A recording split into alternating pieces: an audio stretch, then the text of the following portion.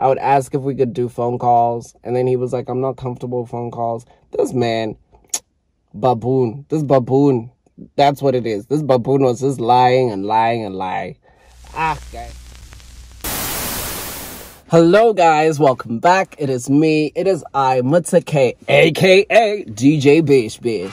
If you're new to my channel, I'm gonna need you to do me a favor. Make sure you push that subscribe button and make sure you turn on your post notifications so you'll never miss a thing.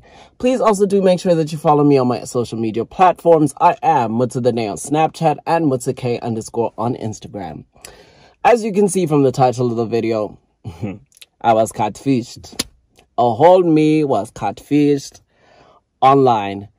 Let's just get right into the story. Without further ado, let's get right into the video.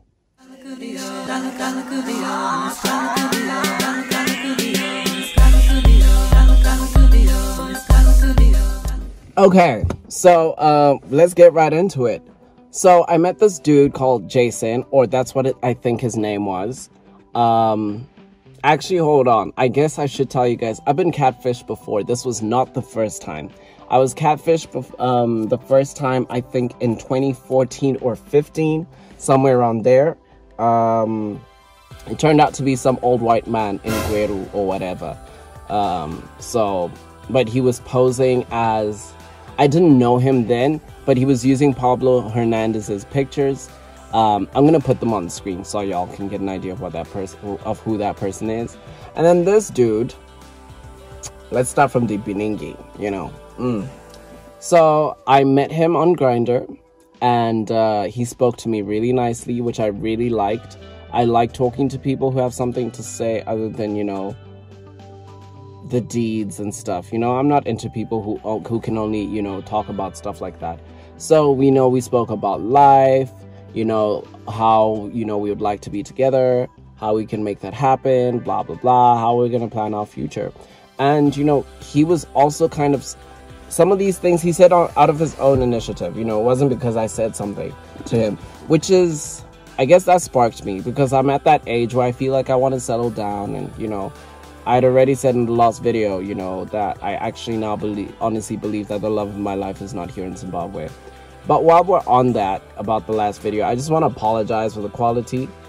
My phone absolutely refused for me to, you know, edit certain things. It kept on freezing, and I had no choice but to publish it like that. So I do apologize about that. Anywho, back to the story. You know, he spoke to me really nicely. We spoke about great things. So last Friday, we were talking about our favorite jams, you know, music, la-di-da. So I told him my favorite, and then he told me his, and I told him I would check it out. The next morning, I think I texted him to say good morning, and then he said, he asked me if I listened to the song, and I said, no, not yet. And then he kind of disappeared, he went offline rather. So during that time, you know, I got on the phone with a Kenyan friend of mine from uni, Fatah. Absolutely love that man. He is just a sweetheart. Anywho, so I got on the phone with Fatah, and you know, he's Kenyan as well. I don't know if I said that already. But anywho, I just told him, hey, I met this dude. He claims he's Kenyan and stuff. I really like him, but I also feel like I'm being played, like I'm being catfished.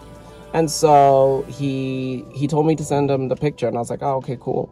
And then he says, I know this dude. Okay, so to a certain degree, I was relieved. I was like, okay, this is actually a real person. Then I was like, oh, okay, who is he? Then he was like, this dude is a celebrity.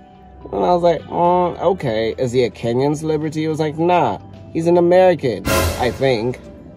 But I think so. His name is Broderick Hunter. I'm going to put the picture that one of the pictures he used to send me. So, excuse me. So, yeah. So I figured out I was being played. And in that moment, I was just raging. I just wanted to get lit. Because I didn't even know what to do. Because we're not even in the same country. But now I was also wondering who I've been talking to. Who I've been telling all these personal things about me. You know? And it bothered me. And so he came back online. And then he says to me, did you listen to the song? So I'm like, nah, I was checking out this dope actor stuff. Broderick Hunter. Amazing! Exclamation mark. And this man replies me and he says something so dingy and so disrespectful. he was like, wow, we all do some digging sometimes. Imagine, he even puts that's cool. So I was just like, that's it, that's all you have to say? And then he's like, I'm sorry. You know, it really upset me, and I'm more disappointed in myself than him. Yes, I'm upset he lied to me, but you know what? There were so many red flags before that even happened. So I feel like I have myself to blame for the most of it. My friend had actually warned me about 2 weeks ago. She told me not to even bother with these things because people are just really shady. But that really broke my spirit last week. So I actually deleted all that. I deleted the account, everything. And I'm not doing it again, ever again. If anything, this was the lesson. And I even told them, thank you for teaching me not to trust people. I'm never going to deal with anybody unless I know them in person. I'm just upset. This man was talking about marriage and, you know, planning our future. Like, ugh, oh losh.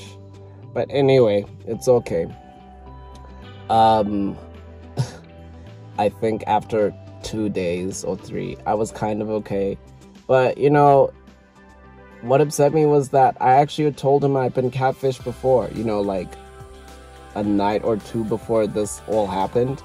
And, you know, he played the empathetic card about how that was such a terrible thing to do to somebody. Yet he was doing the same thing to me. And if he was a real man, that was his opportunity to come out with his bullshit, you know.